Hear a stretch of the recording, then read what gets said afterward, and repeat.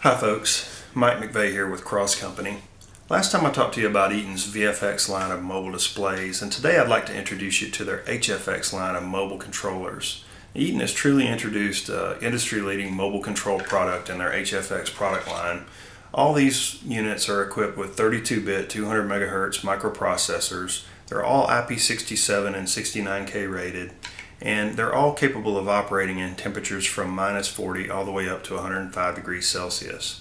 Now each unit is equipped with 3 CAN channels, 1 USB port, and depending on the unit, either 12, 20, 32, or 48 I/O.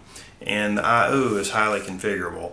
I'll put datasheets links below so that you can see individual unit specifications, but as a general rule, you have digital, analog, thermistor, and frequency inputs, and you've got current control PWM outputs, digital outputs, and also H-bridge capable outputs. And these units are capable of up to 32 total amps of output power. The controllers are programmed via Eaton's ProFX software, which is based on Code Assist version 3.5, meaning that it's an open system and it makes it a little easier to integrate non-Eaton products into your control system. I'll post another video that details some information on the ProFX software package. And I guess another point that I'd like to make about this unit, it has onboard voltage supply for your sensors or joysticks. There are 2 pins that are configurable for either 5 or 10 volts. So that's a nice feature that a lot of controllers don't have.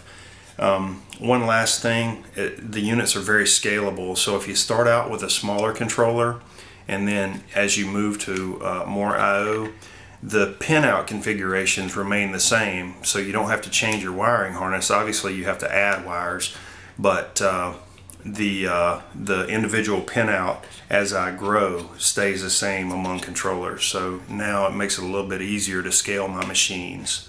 And I guess that's about it. If you have questions about this or any other mobile control products, please feel free to contact me at the email link below.